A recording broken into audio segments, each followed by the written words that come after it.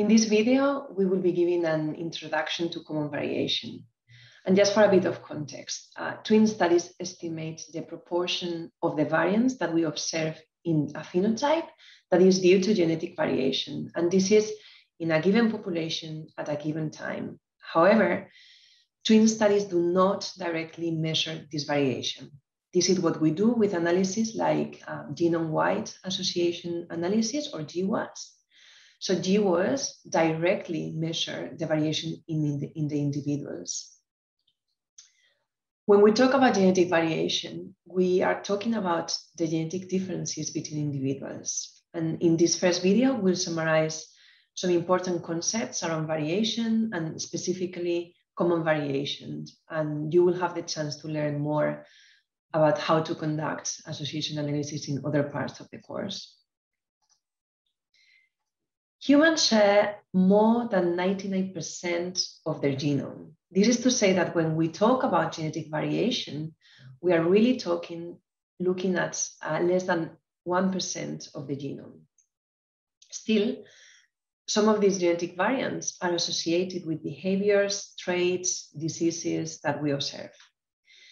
The origin of genetic variation is basically through the process of mutation, either spontaneously as a result of DNA copy mistake, or because of external factors like radiation. In this slide, you can see a very simplified way to represent genetic variation. We have one of the chromosomes with the double helix. The bases that form the DNA strands are adenine, which always pairs with thymine, and cytosine, which pairs with guanine, so A, T, C, G. And if we compare two people, we can see that mostly they have the same base pair all across. But at some points in the genome, we'll also see different combinations of the bases, and this is genetic variation.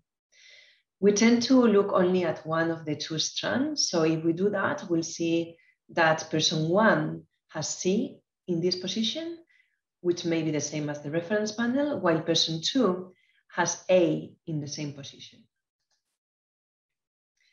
You will see many definitions to talk about some concepts, but for now we will be saying that a genetic variant is any specific region in the genome which differs between people.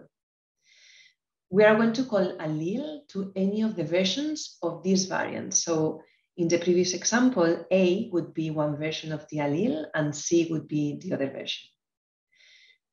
There are some other concepts that are related to the alleles, like allele frequency, that are very important for what we do. The allele frequency is calculated by dividing the number of times that one allele that we are interested in is observed in the population that we have by the total number of copies of all alleles at that particular locus or location in that population.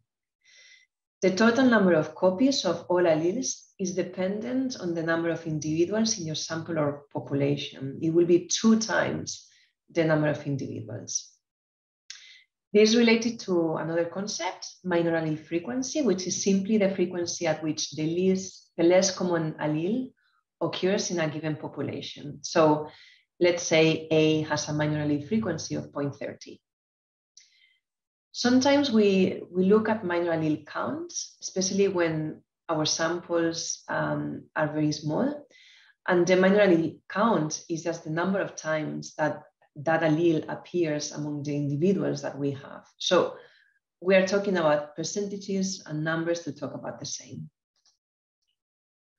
Generally speaking, we will be talking about common variants when a genetic variance is present in roughly 1 or more % of the alleles in the population. And all those that have a lower frequency will be called rare variants. This is something arbitrary, so this percentage that we are using as a threshold can change. These graphs represent the relationship between the allele frequencies of genetic variants and the expected effect on the phenotype. The effect is a measure of the association of the genetic variants and the trait, and it will be usually an odds ratio or a beta. So common variants usually have small effects in the phenotypes. When we do our GWAS, we may be identifying many common variants that are associated with our trait, but each of them will be contributing very little to explain the traits. Meanwhile, rare variants, if they have any effect, it tends to be large. And in between rare and common variants, we will have different effects and frequencies. The alleles that are rare, if they have a very low or small effect, they will be very difficult to identify anyway. And common variants with large effects are quite unlikely. The focus of the session today and of GWAS is common variation, which will have small effects in the phenotype. And the focus of GWAS is genetic variation that takes the form of SNPs or indels. However, this is not the only genetic variation that we will see in the genome. Other kinds of variation include, for example, large changes in the genome that can get even to chromosomal differences. SNP is the short for single nucleotide polymorphism. There are sites in the genome where some individuals differ from the reference sequence in one of the bases, forming an allele. So for example, if we have this locus here in the genome where two alleles are possible, A or C, and each individual has two copies of this locus, we will find three different combinations: genotype AA, AC, or CC. So in other words, some individuals have a genotype that is homozygous for A or C, and some individuals are heterozygous with a genotype AC.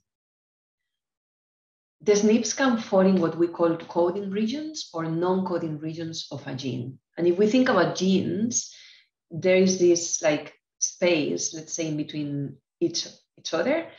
Those are intergenic regions. Intergenic regions are non-coding regions. And back in the day, they were called junk DNA, but today we know that non-coding regions can influence the coding regions, and we see a lot of association. So what happens in the non-coding regions of a gene is that the associations we find are usually related to the regulation of the expression of genes.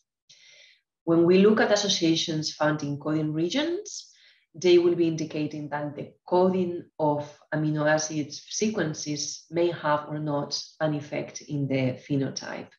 And a way to explore this is doing follow-up functional analysis of our findings.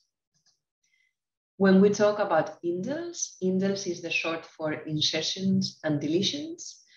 We see indels when one or more bases are present in some genomes, but they are absent in others.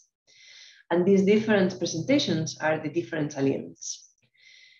The way that we represent indels may be different depending on the programs that we use, although we usually will see what happens in relation to the reference panel.